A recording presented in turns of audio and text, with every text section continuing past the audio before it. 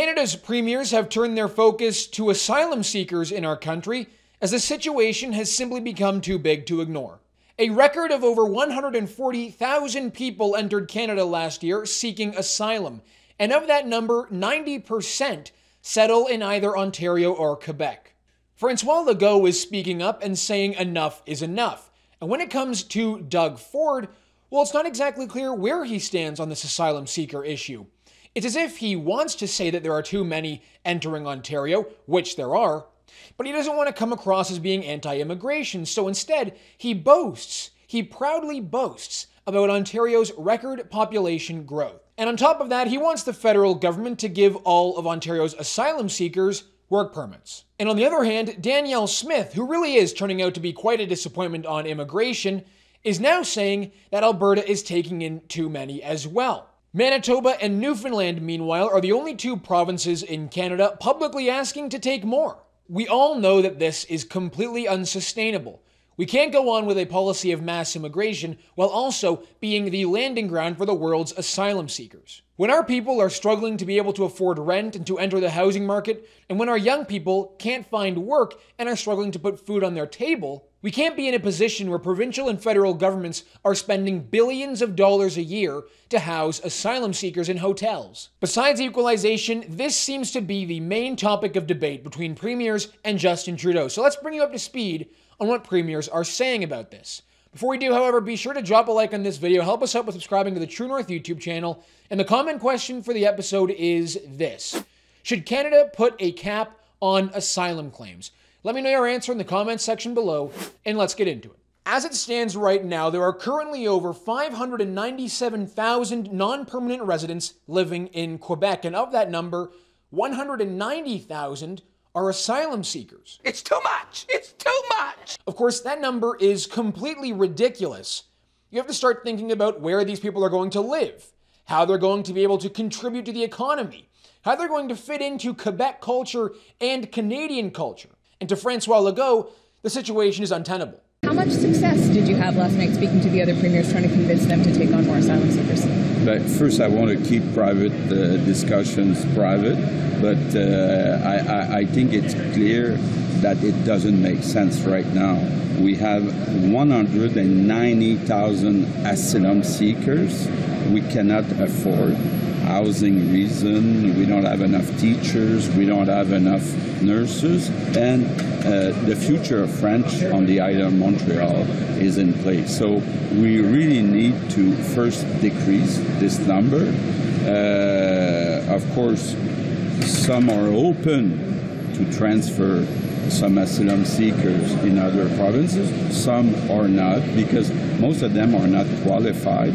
So other provinces, they would like to have only qualified immigrants. François Legault's request to Canadian premiers and the federal government isn't to lower the number of asylum seekers allowed to enter the country.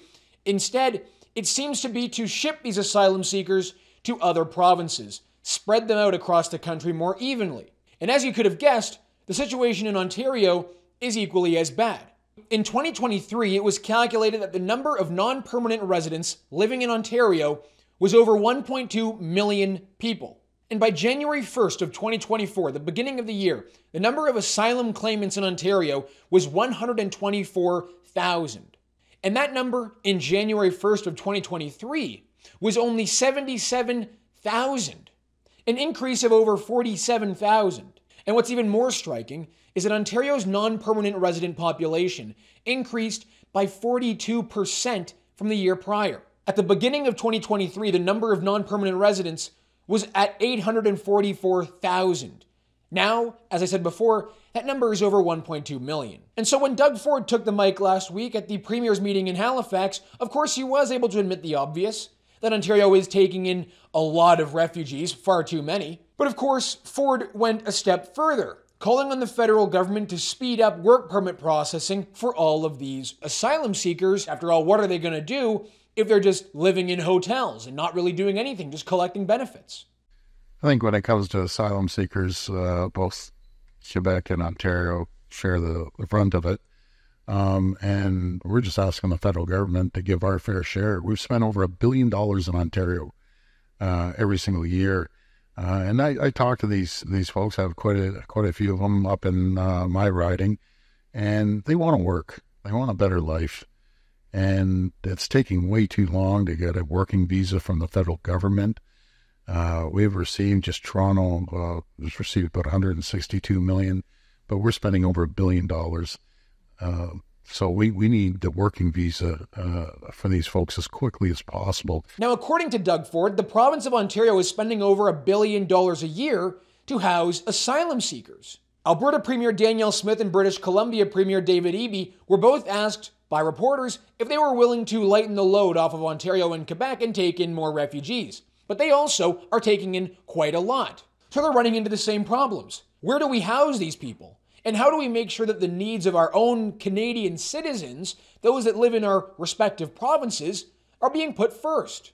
I can tell you Alberta is now the destination for 22% of newcomers to Canada, even though we're only 12% of the population. So I would say that both Quebec and Alberta share an interest in having the federal government support those asylum seekers so that we can provide the social services, provide the integration, provide the language training.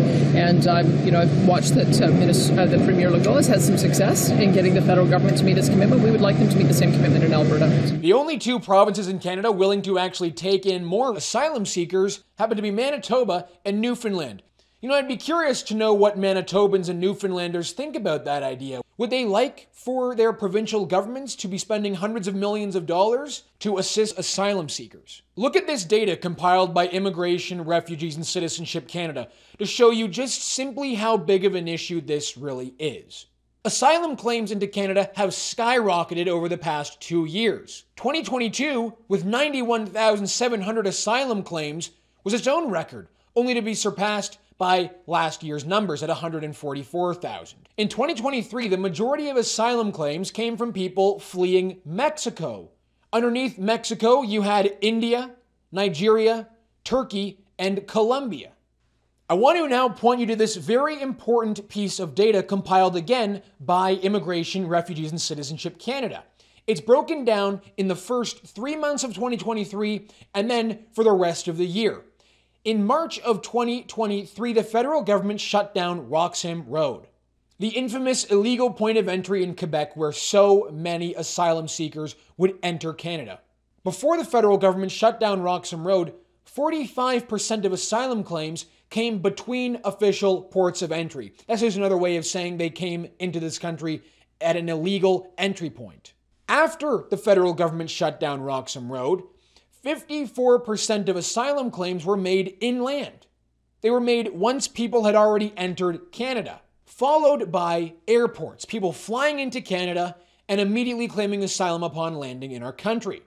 And then you have land ports of entry, and then you have 0.1% of asylum claims coming from illegal points of entry. That decision to shut down Roxham Road was part of the Safe Third Country Agreement with the United States. It seems as though the majority of asylum seekers in Canada are being housed in hotels at the federal government's expense, at your expense. It would follow that they're also being fed at your expense as well. But it's very clear that this entire situation is becoming untenable. And if Canada is bound by international law to continue accepting infinite numbers of asylum seekers simply because they make a claim of asylum upon entering Canada, how exactly does this problem ever get fixed? Infinite growth is simply untenable in Canada. We are not prepared for such rapid increases in population growth. It might make GDP numbers look good, but it doesn't help Canadians. It hurts Canadians. We have the data to prove that. GDP per capita is decreasing. Canadians are getting poorer. No matter where they come from, Canadians are not benefiting from infinite population growth. But according to Ontario Premier Doug Ford, this is all cause for celebration. Friends, as everyone in this room knows, this region is growing at a rapid pace. Matter of fact, not just this region, Ontario is the fastest growing region in North America, bar none. And I'll give you one example. When you talk to two great governors, one from Florida and Texas, they love saying, We're the fastest growing state in the U.S. And yes, they're the fastest growing states. They bring in 1,000 people a day. So that's 365,000 each state. Last year, we brought in over 800,000 people. So we're bringing more people than both Texas and Florida combined. We're over 16 million people. We'll surpass New York State in probably another 5-6 years. And what has all this done to Ontario? Does Ontario feel like a better province to live in now? Does it feel like a more united province? Does it feel like a province where families can actually start a life for themselves and raise their children? Or does it feel like it's maybe getting a little bit worse? Does it not feel like the province your parents might have grown up in? Are all these new people making you wealthier? Making you feel more financially stable? The comments underneath this video are quite telling. Yeah, that's why Ontario is getting worse. Odd flex when your province's economy is performing worse than Alabama and Mississippi combined. I hate what they've done to the once beautiful Ontario and Toronto. Rest in peace, Ontario healthcare. Some may take this commentary to be just out and out anti-refugee. That's fine, I don't really care what they have to say, but it's just simply not true. I'm sure there are plenty of stories of refugees who have come to this country and have made an impact, have done good for this country, and have contributed to this country. But the reality is simply this. Canadians are falling behind. Our standard of living seems to be dropping. Whatever graphs and statistics may say, we're getting poorer in this country. We're not getting wealthier. Things are more expensive. It's impossible to afford housing and to even afford rent in many cases. We're not in a position to house the refugees of the world anymore. I don't think we ever were in a position, but that has been part of Canada's global image. Things change, situations evolve. We're living through that right now. And when it comes to housing infinite numbers of asylum seekers, we are not in the position we were in 10 years ago.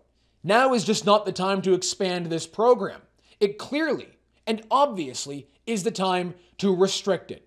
All right, everyone, that's going to do it for us today on the show. Thank you so much for tuning in. My name is Harrison Faulkner, and this is Ratio.